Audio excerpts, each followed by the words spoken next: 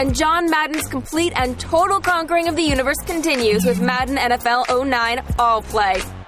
If Madden went out there and half-assed this Wii game because he was scared, then we'll always wonder if he was really good enough. But Madden went out there and gave it all he's got. That's heroic. Adding All Play to the title isn't just a secret code meant for Freemasons. It pretty much sums up this game. Anybody can play. It's as simplified can be. It's very easy. You don't choose the receiver you're throwing to. I mean, who needs that sort of pressure? This guy will find out soon enough. Now, Sir John Madden, Esquire, knows where his bread is buttered. Along with his lackey Al Michaels, Johnny Boy is back as an announcer. Look at little me, John Madden. Oh, you are such a cute John Madden. Oh, yes, you are. Yes, you are. The game modes this time out are identical to the 07 version, like the Superstar mode, and all the drills to make you a better player. So, we've seen what's old. I don't think that guy could hit the water if he fell out of the boat.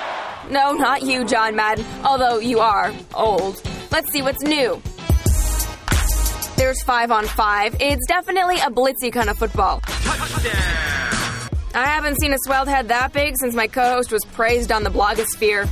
Touchdown! Now, if you like a little bit of challenge to your Wii footballness, there's a new Call Your Shots option.